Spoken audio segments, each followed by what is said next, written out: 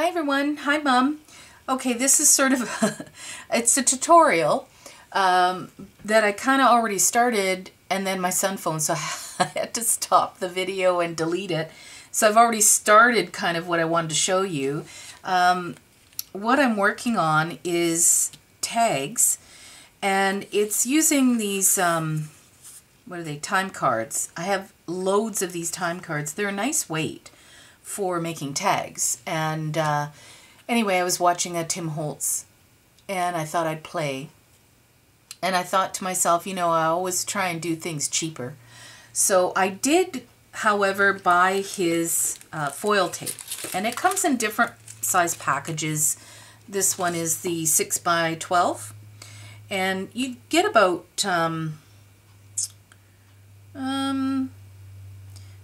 probably 12 tags in total. I've done mine at 3, yeah, it would be 3x6. So you'd get 4 per sheet. So you'd get 12 tags in total.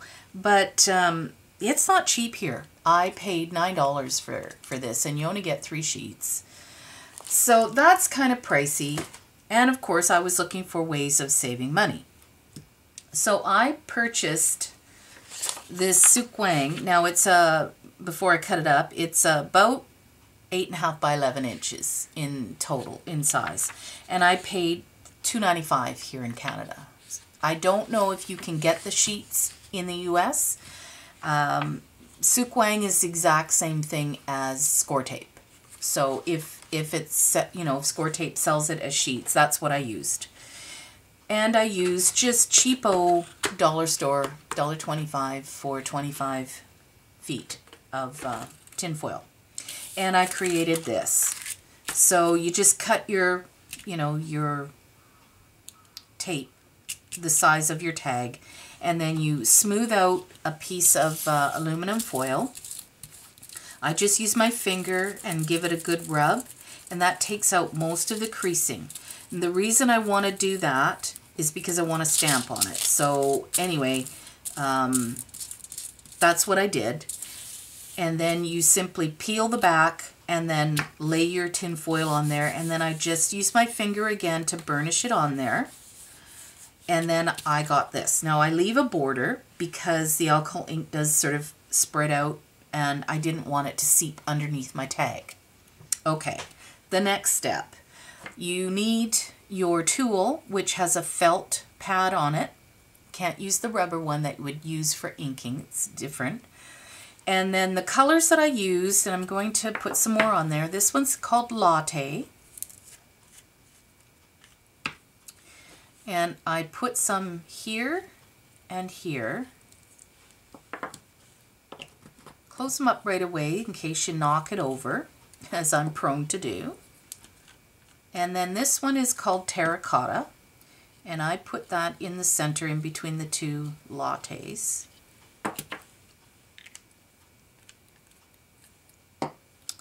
And then I swirled it all over to get a background, so I'm just going to do that again. Just kind of like this. And then I started stippling a little bit.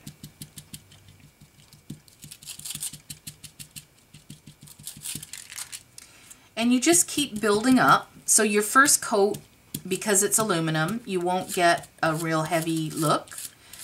And depending on what you want it to look like, if you swirl it around, you're going to get more of a flat pattern. If you pounce it, you're going to get more of this reaction where it kind of looks like oil. Yeah, oil dots. You know how they separate and they move? So that's what you'd get if you stipple. Now, I just kind of went around the edge, bottom, and opposite corner because I want to create a little bit of a frame. And I want to leave this sort of blank because I'm going to stamp in that spot. And then I added the gold mixative. This is different than the other. You have to shake it. It's got the ball in it.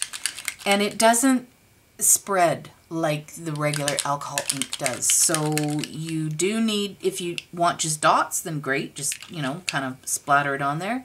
But if you want pouncing marks, then you put it on your pad and then you pounce it. I've got enough on there, so I'm not going to add more. Okay, so then I used this stamp, and these are, it's a Crafter's Companion, and it's by Sheena, and it is called Time Traveler. And you also get the two word stamps with it. And they do sell separately a die. Now, I'm really disappointed in the die because it doesn't fit the stamp. So it's supposed to, but it doesn't. So if I line up that bottom part, the edge of the rubber stamp ends here, but the edge of the die is way up here. So it doesn't match. You get quite a big border at the top. But, you know, I went ahead and I cut it off, and I'll show you what I did. So this tag here I stamped out. Then I stamped it and cut one out, but I had to cut off the top in order to make it line up. Anyway, that's another thing I was playing with. So we're not using this, we're not using the die right now, we're going to use the stamp. Okay. We're going to just use the Versamark because I'm going to use black embossing powder. Mine is from Stampendous. You can use anything, doesn't matter. We're going to need a scrap piece of paper. And I'm going to just ink up my stamp.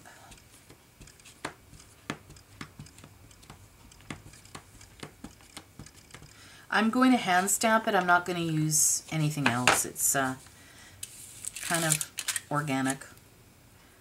And I don't want it fully on the stamp, on the tag.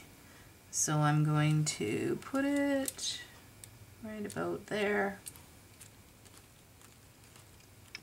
Just make sure you push down everywhere.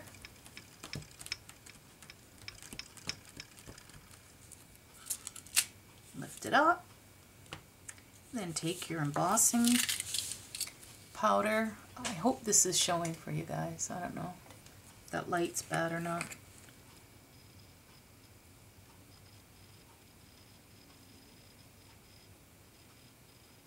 And I'm not going to go too heavy because I'm going to just tip it. Let it catch everywhere.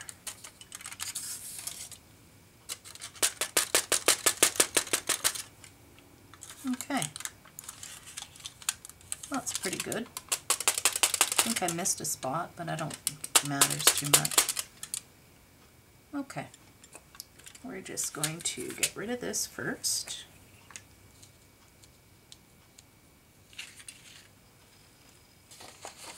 This is the third time I've tried videotaping this tutorial. So I have a few tags.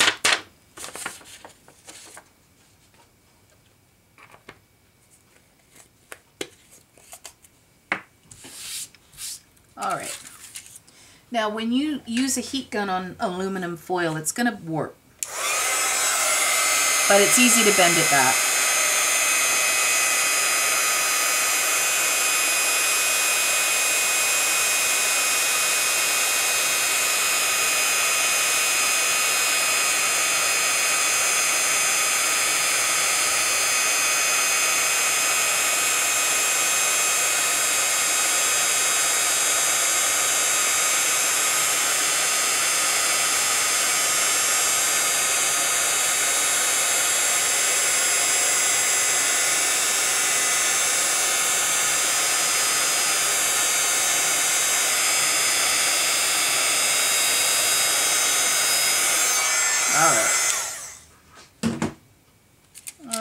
Okay, so there's the balloon, and then what I want to do, see I love that wrinkling after, it looks really cool, but you can see why I wanted it flat to start with, so that you can make sure you get your stamp all the way on there.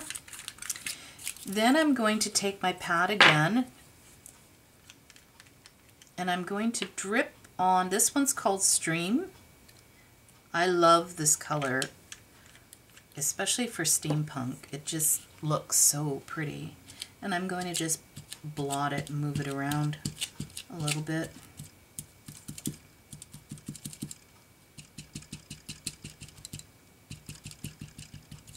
It just adds a little something.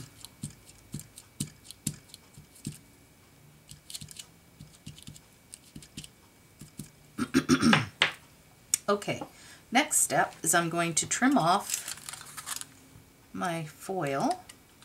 I'll do it this way.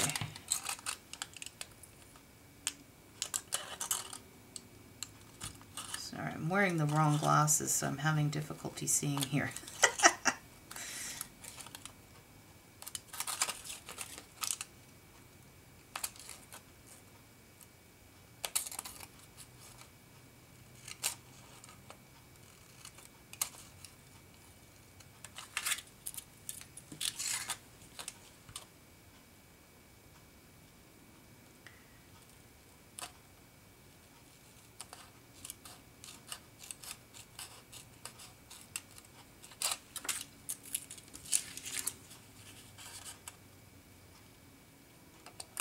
Yeah, just having that little bit of border with the tin foil helps keep the ink off the back of your tag.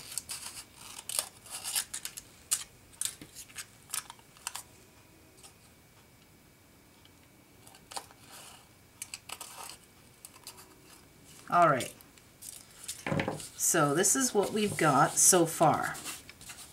Now what I want to do is I want to create the tag look, and I just completely eyeball this, you guys. So I'll trim off one corner and then I'll flip it over and put it up to this corner. And then just kind of use it as a bit of a guide.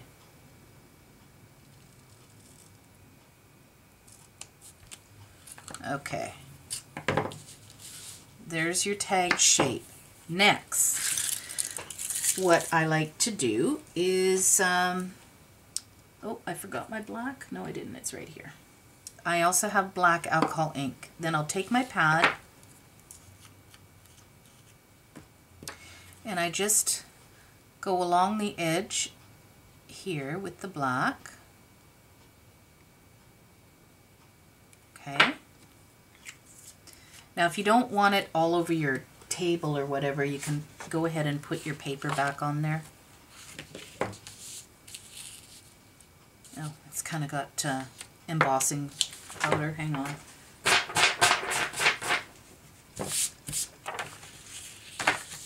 Okay. Make sure you're in camera. And all I'm going to do is push down along the edge here to create sort of a grungy border along the edge. And how much or how little is really up to you.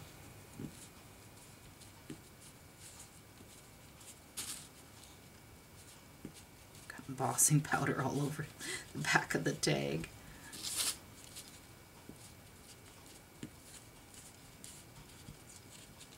Okay. Move that out of the way. Okay. Now, trying to show that in there so you can see it. Okay. It finishes it off really nice. Then the other thing I like to do is add the hole. Now, if you don't want just a straight hole, you can do something fun. If you have this punch, which is an EK corner punch. So if I punched out, that's the little corner I would get. Really cute. I don't think I had that in all the way. There we go. Just a real cute little corner, small. But what I use it for is I take a strip and ink it up. Where's my ink pad? And I'm just going to use some archival ink. And again, if you don't want it all over your craft mat, let's take that and I just Oh, I've got it upside down. Oh, brilliant.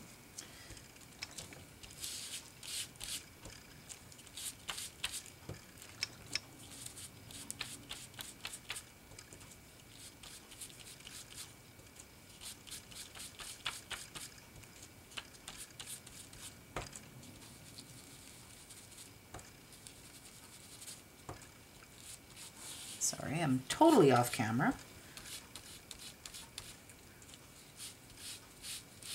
Yeah, enough. Just so it's not cream. I didn't want cream.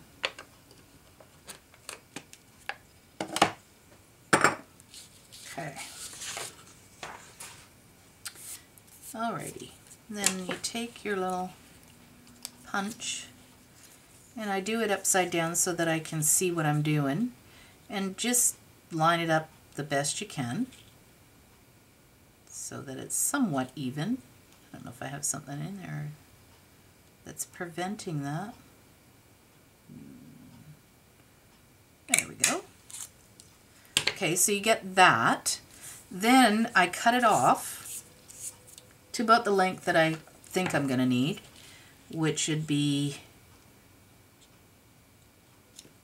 usually what I'll do is just sort of give it a bit of a bend and guess as to the size. Doesn't have to be exact, but you definitely want it long enough so you can get it back in here.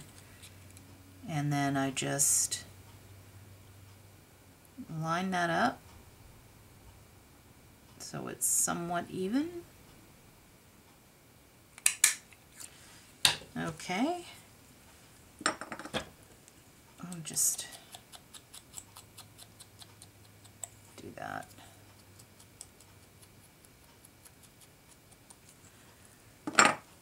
And then just fold it in half.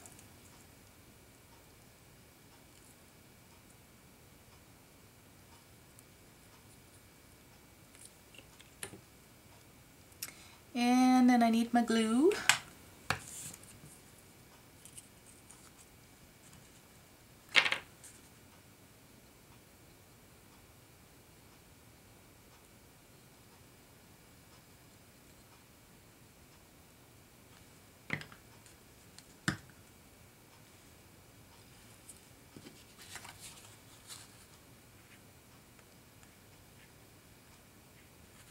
Again, eyeball it.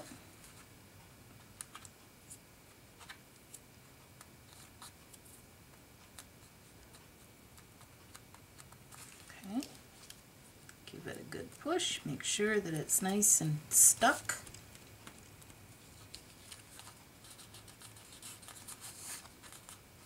And then these, I literally bought them at the dollar store. I know Dollar Tree has them because I saw them there the other day. And then I just guess where I want it.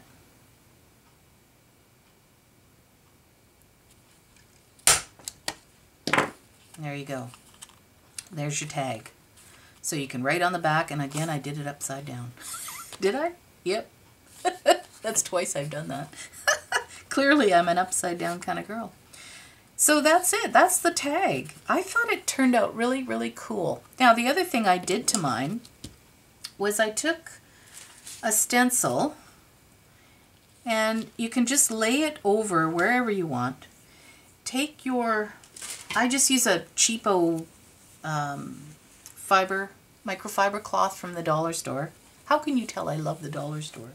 Then take a little bit of your alcohol blending solution, just a little bit. Just where the tip of my finger is, I'm just going to put a tiny bit.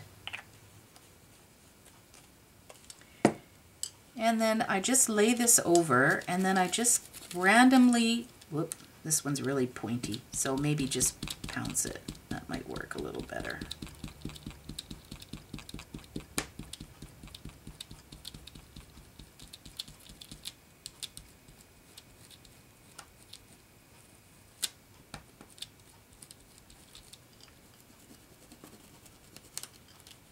Stop that.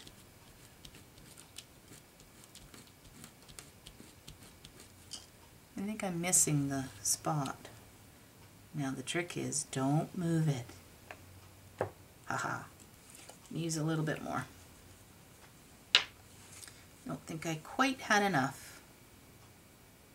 You don't need a lot when it's a wider holes, if you know what I mean. Like if, like say this one, it has bigger spots, so you don't need as much. It's much easier to rub it off there.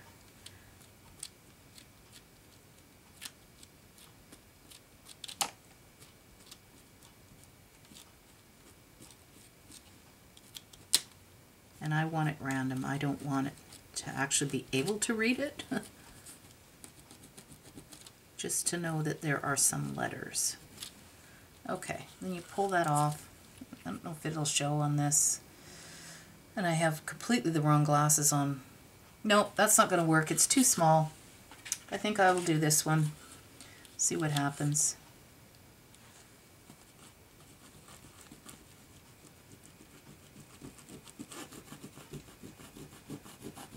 Yeah, that's better. Get some of the edging in here too.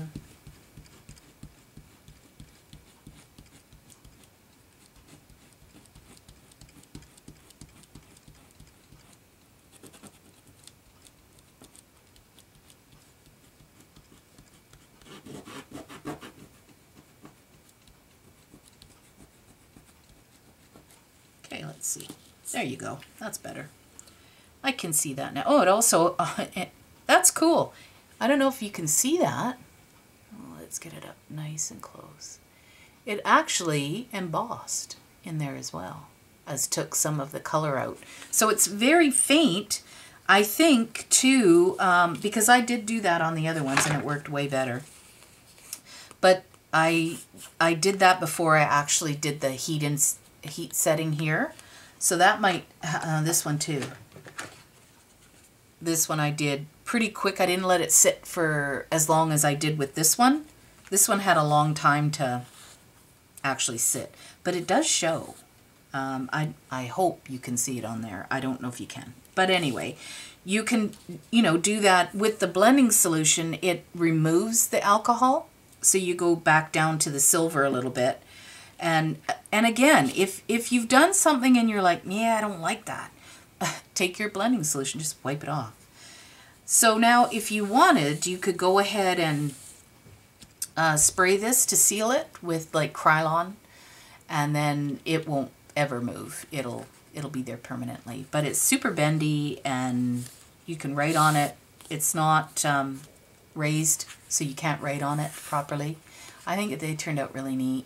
I love this stamp. I think it's really cool. So have fun. If you don't have a lot of stamps, don't use them. Use stencils, or just do the alcohol ink, or yeah, just have fun, play. And I'm hoping I can do one more tutorial for you, but I'm not going to promise. It's countdown time now for me, so anyway, I will talk to you when I get back. Thanks for watching, you guys. Bye.